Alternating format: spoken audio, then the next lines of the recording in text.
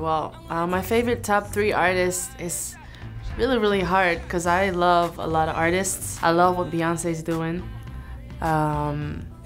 Stevie Wonder. Can I say Stevie Wonder? Because he's from a little while ago.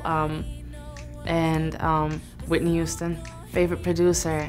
Right now, it's the producer that produced my song, which is Somebody. It's produced by Cook and Future Classics. The most slept on artist, I think that is Music Soul Child. I've been listening to him for a while and he deserves way more credit than he does. My first car that I owned? I'm not good with cars. I don't even know what kind of car it was. Let's think. It was small. A really small car. That's all I remember. I used to have a huge crush on Leonardo DiCaprio. I used to like take pictures of him and cut out his head and just hang it up. A little silly, but worst job I've ever had has to be telemarketing.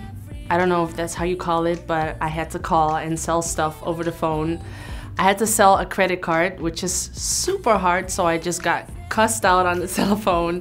People telling me don't call back again, or they just didn't appreciate my phone calls, so that must have been the worst job I had. Favorite breakfast food? I love to eat eggs over medium with turkey bacon and I guess with toast. My favorite restaurant in LA, one of my favorite ones are the sushis, Katsuya and Katana. I love Nobu, and a really nice place I love is Bossa Nova. I don't know if I would say favorite, but I used to watch Scary Movie with my sister over and over again till the point we just knew all the words in the whole movie, even the raps and everything. It's a silly movie, but it just cracks me up. My favorite city to tour in, one of the cities is LA.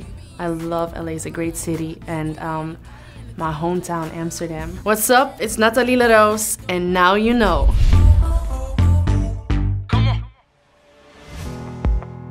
Special thanks to Robert Wayne Footwear and Doc Martin.